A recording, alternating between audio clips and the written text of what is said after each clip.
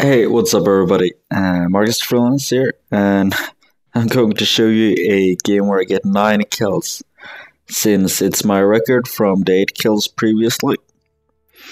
Uh, I've been playing the Hetzer all week, and this is like the pivotal moment of all my Hetzer glory, where I just, just kind of fucking breaks it and just go like Vietnam sooner, just go straight into jungle here and kill people. So you can see from the beginning, it's the perfect matchmaking with the Hetzer. Just here for that is kind of like the perfect matchmaking for any tank. I think it's different for SPGs, since SPGs want to have higher tiers because then people are more slow and they follow ticks really and not just rush and kill them. But for tank destroyers and every tank other than that, it just like this is the perfect matchmaking, and I can't do these high kill streaks if it's not tier 4. Like if it's even tier 5, I can't even go above 4 or 2 kills. And if it's tier 6, I mostly don't even get the kills because.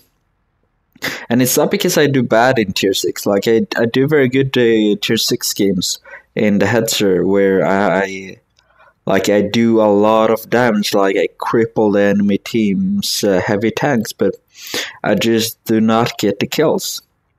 Here comes the first kill. So I'm firing premium shot at the M3 Lee, one shot him, and just a disclaimer for all the people who hate premium shells, and that is, I could have fired any shell in my entire armory and it would have killed him, like whatever happened there. So there's the first moment I noticed him. I bounce a shot off another Hetzer, I zoom in and I kill him. And now we're gonna get in some panic because soon I'm gonna get a shot on me. And I have to kill these people in front of me. It's really important that I kill that person, but I'm gonna get a shot at from the beginning there. And it's only on the tracks, and I miss, and it just kind of pisses me off that I miss is such an expensive. But I cannot soon realize that this guy is he's not gonna hurt me. He only has a 37mm gun. It got a good penetration, but the armor thickness on the Hetzer is 60mm. But it's sloped, so it's an effective 120mm if you angle it or stuff like that. And he only has 5 HP left, but I still uses my last premium shells just because I don't know, like I don't really care about damage and stuff like that. I know damage, like for the guys of you that just began World of Tanks or just don't know about it, damage is like 100 times more important. This is just normal armor piercing for the Hetzer, and it still penetrates and kill people with one shot, just like the premium shell. Like it's really no different. It's just that on the off chance that I can't penetrate people, I use the premium shells. So now I have 8 kills. I just kind of never noticed that I get so much kills until now, really.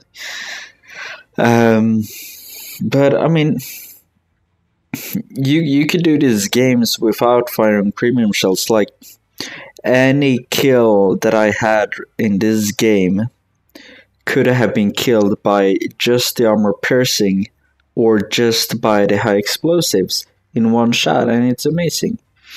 Now in real life, I could definitely have killed him with one shot.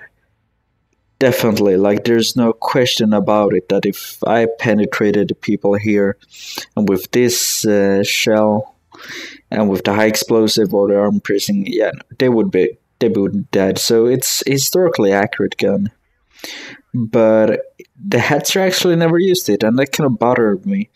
But whatever. I got 9 kills, and it was amazing. And I actually did the full damage on most of the tanks there, and it's just an amazing tanks, and I think everybody should go get it.